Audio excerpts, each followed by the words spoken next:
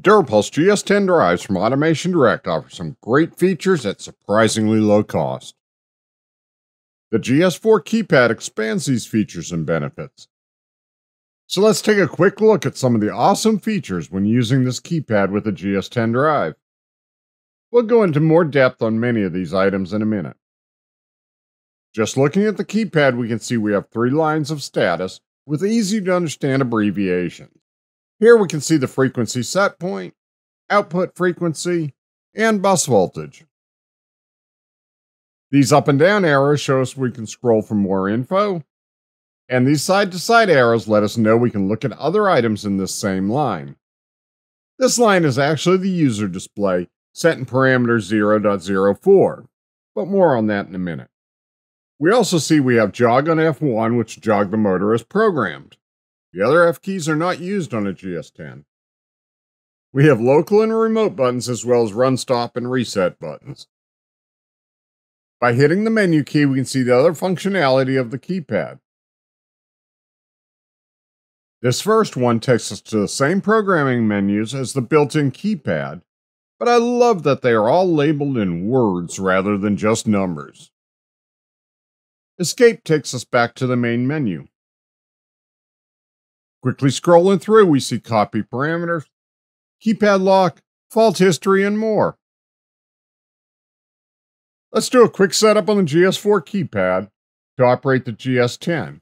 And we'll do most of the programming from the GS4 keypad so you can see how easy it is to use.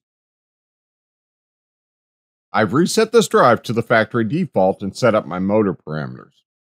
If you're not familiar with this, please see the quick start video links in the description below. For the GS4 keypad to work with our GS10, we need to set up the drive to work with the keypad. The keypad plugs into the COM port on the drive using a standard patch cable.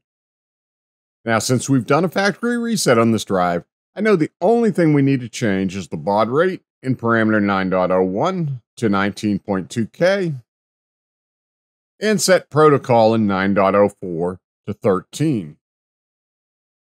Now hit reset on the keypad, and we can see the keypad is communicating with the drive.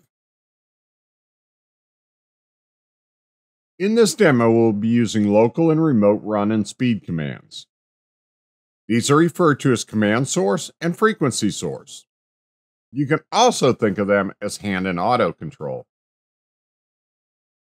Now all we need to do is set the start-stop command and speed reference to the keypad. The keypad is operating as a Modbus master on the 485 port. So we'll set the remote frequency source to RS485 by setting parameter 0.20 to a 1, and remote command source to RS485 by setting parameter 0.21 to a 2.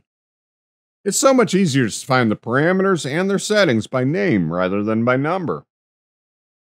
So now for the GS4 keypad to run the drive, we must be in remote. Luckily, the GS4 keypad has local and remote buttons. The keypad shows here that we are already in remote, so I can just hit run and the drive starts running. If I go to the frequency reference display, I can adjust the speed. I love that I can use the right or left arrows to change to a specific digit rather than scrolling to the speed I want. Any numeric parameter can be adjusted that way. Now, if we switch to local, the built-in keypad will control the drive. Looking at the third line of the default display, I mentioned this was the user-defined display. On the keypad, we can use the left and right arrows to scroll to other parameters. This is adjusting the keypad only and not the drive. So this will only be displayed until a power cycle. To make this always come up with another value, I need to edit user display parameter in 0.04. I'll set it to amps. Again, it's so easy to see the parameter name and option names instead of having to look up the numbers in the manual. So now amps will display on the default screen. I can still scroll to see another value. Now let's look at the jog button. We don't even have to program the drive to use the jog command, as long as start and stop are set from the RS485. so this won't interfere with a jog button or other digital input. The motor will run at jog speed, parameter 1.22, as long as the button is held. You can even use forward and reverse on jog as well. Another awesome feature of the GS4 keypad is saving and retrieving programs. I use this a lot since I create so many configurations. You may just want to create a backup of your configuration in case there's an issue, or copy the setup to another drive. The keypad allows you to create custom file names, and these can be read from the drive or written to the drive. But be patient, there are a lot of parameters to copy. The keypad lock prevents errant button pushes. Just hold the escape key to unlock.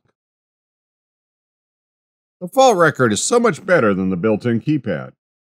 You can see all the operating conditions when the fault occurred to help you troubleshoot.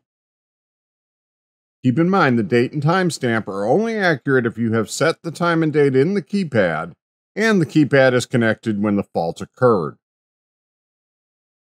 Finally, you can adjust the display appearance and set the time and date. The GS10 family of drives have an awesome feature set, normally reserved for much more expensive drives. We've created a step-by-step video tutorial library for this drive that will help you get up and running with those features quickly.